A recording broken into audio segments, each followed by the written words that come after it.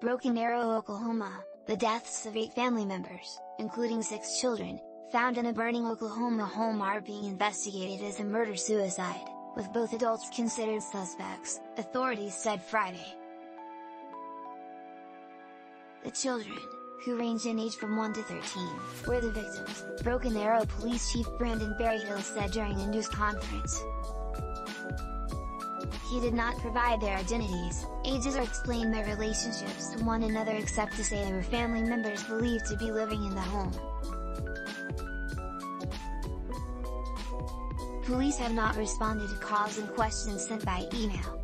The causes of death are still under investigation, but Broken Arrow Fire Department Chief Jeremy Moore said it doesn't appear that anyone died because of the fire. Guns were recovered from the home, the police chief said. To arrive on scene yesterday and to see the looks on our first responders and firefighters' faces just absolutely broke my heart, Moore said Friday.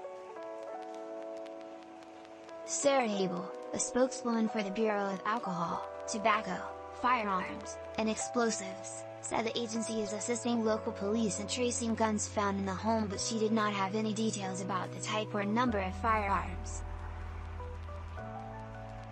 The fire was reported about 4 p.m. Thursday in a quiet residential area of Broken Arrow, Oklahoma, 13 miles, 20 kilometers, southeast of Tulsa. Crews who responded found 2 adults dead in the front of the house with injuries that appeared to be criminal in nature, Moore said. The children were found dead in another area of the home, he said. A week ago, a similar tragedy occurred in Wisconsin, where 4 children and 2 adults were found in a burning apartment in a suspected murder-suicide. In Broken Arrow, Catalin Powers said she was driving with her children nearby when she saw a column of smoke near her house, so she drove past to investigate.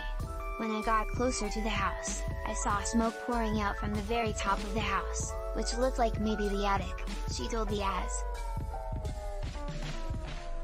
2 men and a woman on her phone were standing in front of the house, Powers said, when another man emerged from the front door dragging an apparently unconscious, unresponsive woman. Her arms were flopped to her sides, she said. Tragedy has struck before in Broken Arrow, which is Tulsa's biggest suburb with almost 115,000 residents.